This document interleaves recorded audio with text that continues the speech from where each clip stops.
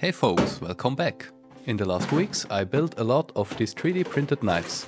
And in this series I want to share with you some of the coolest models that I found. If that is something you're interested in, you can subscribe to the channel so you don't miss the latest and greatest 3D printed knife designs. And in this first video of the series I want to show you this one here, which is the Uojimbo utility knife, designed by POTSUI. This 3D model is free to download, and at the end of the video I'm gonna show you some modifications that I did and that you can also download for free. Before we start building the knife, a quick shout out to PCBWay.com, which is the sponsor of this video. And they not only can make PCBs for you, but offer on their website a wide variety of manufacturing capabilities, such as CNC machining, sheet metal fabrication, 3D printing, and injection molding. You can simply upload your 3D file like this, choose from a variety of different materials, insert the quantity you want, and you get an instant quote. You can even have printed your parts in different metals, like this one here that I have ordered from PCBWay for a recent project. Thank you for sponsoring this video, and now let's build the knife. I printed it on this carbon fiber textured plate. That is not necessary, but gives you this nice looking pattern on one side of the knife. This model works with a standard Stanley blade that has a blade length of about 61 mm. Make sure that you got one of these blades and not the 60mm standard one. They look almost the same, but the 60mm one will not fit well. As you can see here, the blade on the upper side is not flush, but with the Stanley standard one, it's a perfect fit. These exact blades are a little bit harder to find than the 60mm ones. I found them on AliExpress, and I will put you a link into the video description. They cost about $2 per pack of 10 blades. To install the blade, you will need 3 of these M3 by 4mm screws. But before I insert them, I will use this longer M3 screw to pre-cut the threads. So I just turn in the screw by hand until it comes out on the other side. And then I repeat this for the other 2 holes on the knife. After I finish this, you can see that there is a bit of material sticking out the end of each hole. To get rid of that, we can use the blade that we will later install on the knife. These blades are really sharp, and so it's very easy to remove the burr around the holes. And now we can add the blade and insert the screws.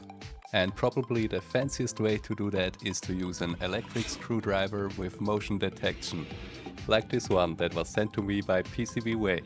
Thanks so much for that, I'm loving it, and it's my new daily driver for all the little screws I come across in my projects. So this way of fixing the blade with the 3 screws gives the blade a pretty firm hold.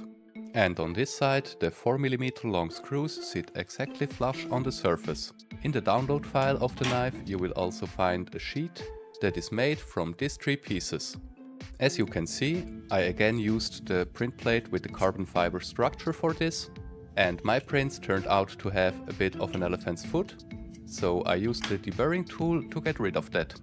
Now that this is done, I pre-cut the holes, but only on the larger 2 pieces.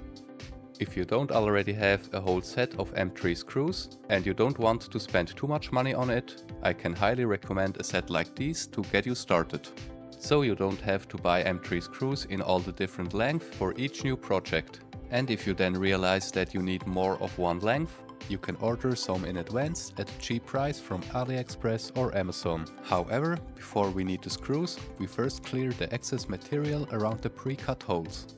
For the sheet we need 4 M3 screws with a length of 4mm. I then screwed them in from both sides on the lower 2 holes. Just make sure that you don't over tighten them, and the last one is this one here at the top.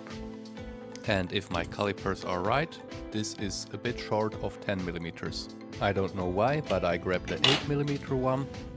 One with a length of 10mm would of course have been the better choice here. In my opinion, this is a very suitable part for using a textured print plate, because you have the pattern on both sides of the sheet. As I mentioned before, I used the 8mm screw here, and I will change that into a 10mm one, which is a better fit. Apart from that, it would be complete now. But there are 2 things that I would like to modify a bit. Just let me clean up first. So the thing is, the blade is held in place by these 3 screws, and it holds pretty well. But I would still like to see a retaining plate, as I know this from other knife models, and I think that would just look a little bit better.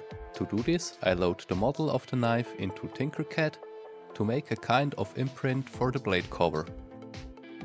Then I printed this, and that is how it looks.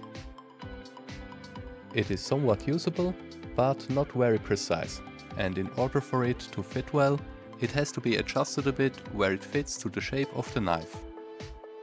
That would be here, on this side, and around this rounded section down here.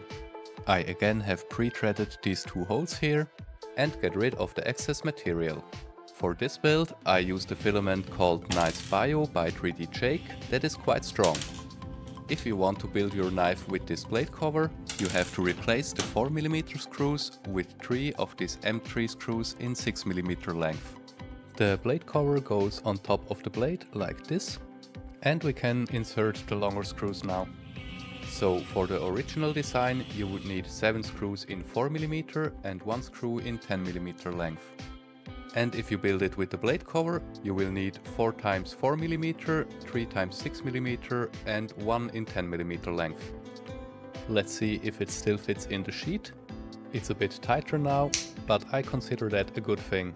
I like the design of the sheet, and now I'm also happy with the front of the knife. Just the hand grip looks a bit too simple for my taste, so I printed 2 of these cover sheets. They are very thin, about 0.4mm in height, and I printed them in wood PLA on this side of the build plate that has a very grainy structure. That gives me this almost sandpaper-like surface that I want to use on the outside of the handle. I will glue them on using this shoe glue that is very much from China.